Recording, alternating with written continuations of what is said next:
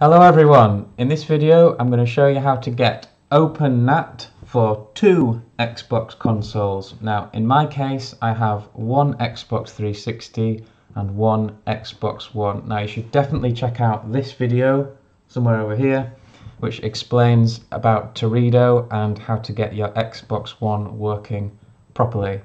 But we're going to add the Xbox 360. And here's how to do it. Now this is only possible thanks to I cannot type this password in, can I?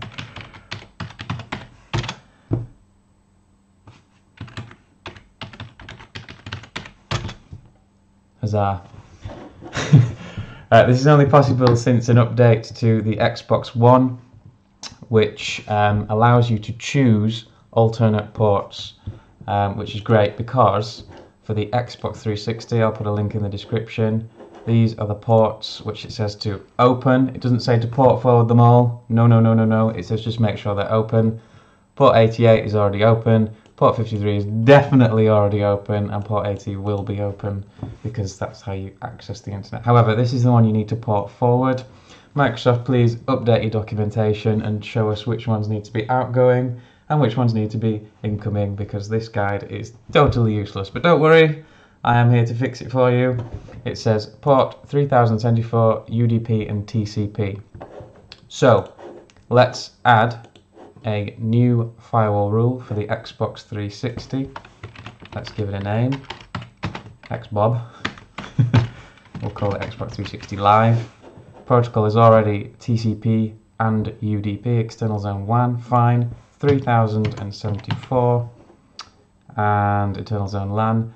Now if you haven't already, you need a static IP address for your Xbox consoles. There are many videos on the internet on how to do this, so please do that now. In my case, mine is .14 and the internal port of 3074 is absolutely fine. Let's add that rule and move it to the top like that. And save and apply the rule. Now the sharp-eyed ones will see that there is a massive conflict here because the Xbox One is going to be hitting the external interface of our router on that port, and the Xbox 360 is going to be hitting the external interface of our router on the same port. So if they are both turned on, you're both trying to access Xbox Live, one of you might get a strict NAT and one of you may or may not get moderate or open. Who knows? So this is the second part.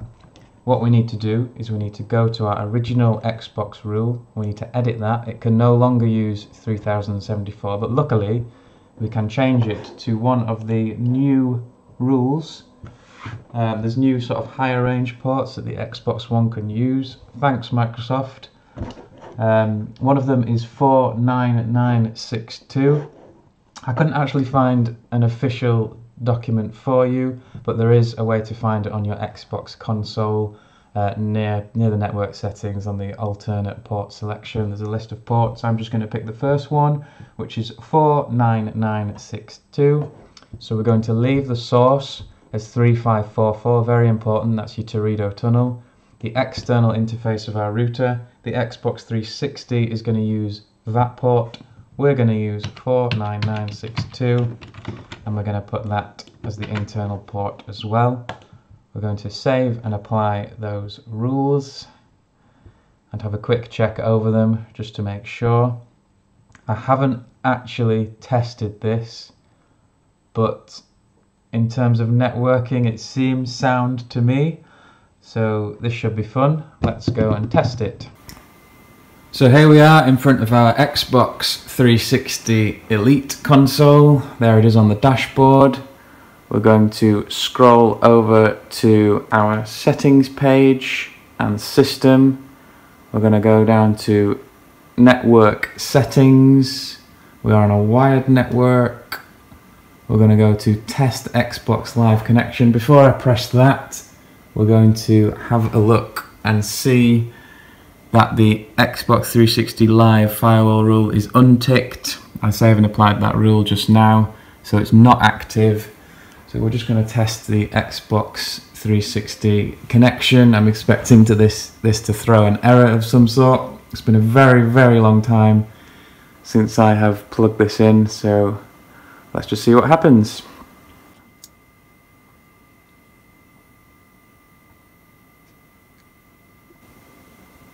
Straight into an error state. It says connection warning. You can connect to Xbox Live, but your current network configuration may limit your ability to join a multiplayer game or hear or be heard by other people in your party. Let's try and fix it. So they've got some steps. See suggestion 1, which is unplug and power off the... No, we're not going to do that. Let's see the next suggestion. It's talking about UPnP, which we're not using, or it says or open port 3074. That is what we're going to do by enabling our firewall rule, like so, and hitting save and apply on that rule. There we are. If we bring it back to restart test, and let it do its thing, it should look more promising.